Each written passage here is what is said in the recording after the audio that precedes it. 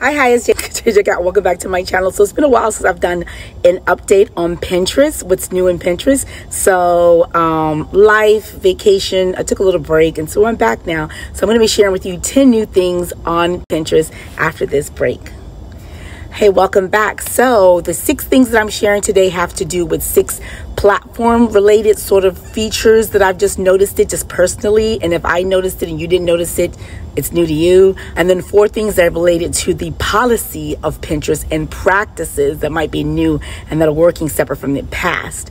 And if you haven't already know, check out my other videos in this series when I shared new things on Pinterest. This is the first creation of that video series for 2022. So let's get started, shall we? As usual, I have my notes. So the first thing that you're going to notice that I want to tell you about is split video. So if you know that Pinterest is pushing idea pins majorly, and with idea pins you share 1 to 20 slides. However, and they always encourage you to include a video. So if you're including a video, sometimes the video is longer than 1 minute because the video can only be up to 1 minute.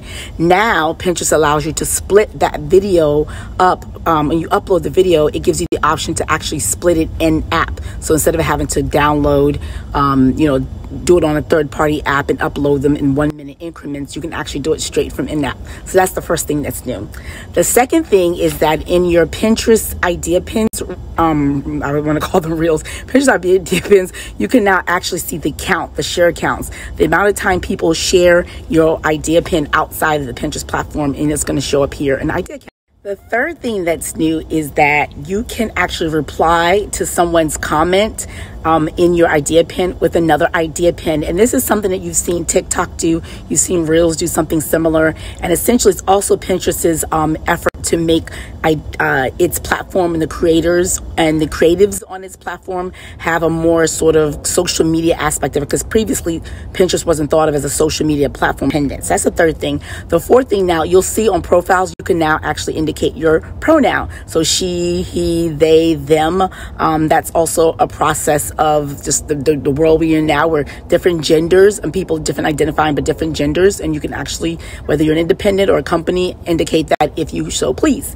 So that's the fourth thing. Is that you now see profiles. We talked about this in the video that I did before. Now, part of making more discoverable and making creatives have an opportunity to get in front of new audiences is allowing them to put in the title of their profile what they're actually selling, what their account is about. So, for example, I have belly itch and I have parenting. So if someone search parenting website or parenting blog in Pinterest, the fact that I have parenting in my title will allow me to come up in the profile section. So that is a fifth thing. Sixth thing is when you look in your analytics, they have a separate category just for video. That sort of is just a further confirmation that Pinterest is really pushing video content. The fact that they have their own category in analytics. So they're essentially saying, look at your video content. You haven't ever figured it out yet. So that's number 6. So last 4 things we're going to talk about is more policy, more practice related things. The 6th thing is that when I open up my Pinterest feed on my mobile device, I'm seeing a lot of repurposed reels. Now, why does that make a difference? Because before we knew that, Gen Z is actually driving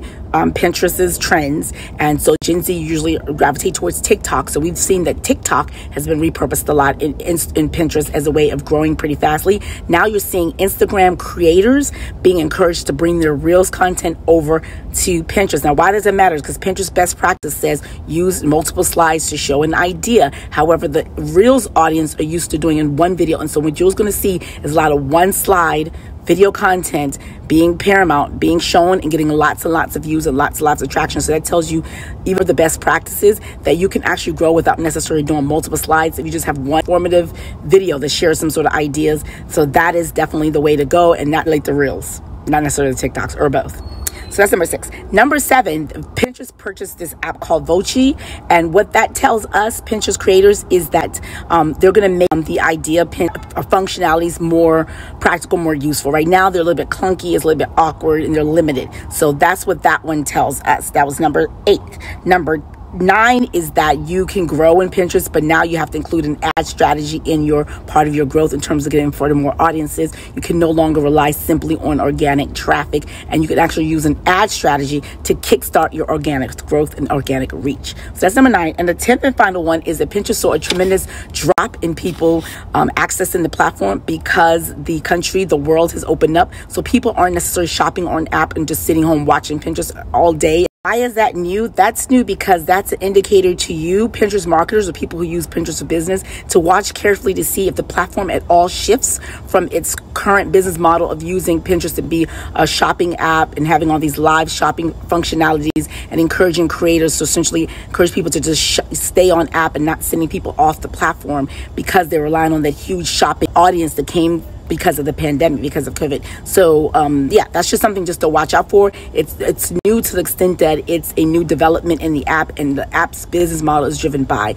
its audience. It may mean nothing, it may still double down, but that's something to watch out for. So I hope that was helpful for you. Those are 10 things that's new on Pinterest. Here, video here and here. If you want to continue learning from me, I want to highly suggest that you subscribe to this video, this channel, because that's where you get updated news on what's new in Pinterest and practices and everything. And yeah, to learn more, you can hit the join button where I put actual tutorials, or even go better, if you would like me to hold your hand and walk you through and maybe do some Pinterest management or some strategy for you, including your ad strategy, so you can actually benefit from Pinterest, hit me up in my the description box where you can actually sign up and apply to become a client. Now, everyone can't be a client. I don't take on everyone, but let's see if it makes sense for us to work together. Check me out in the description box, and I'll see you then. Until next time, cue my outro music. Again, don't forget to watch this video or this video, which if you want to continue to grow, learn some more, I'm going to also redo my Pinterest 101 growth strategies.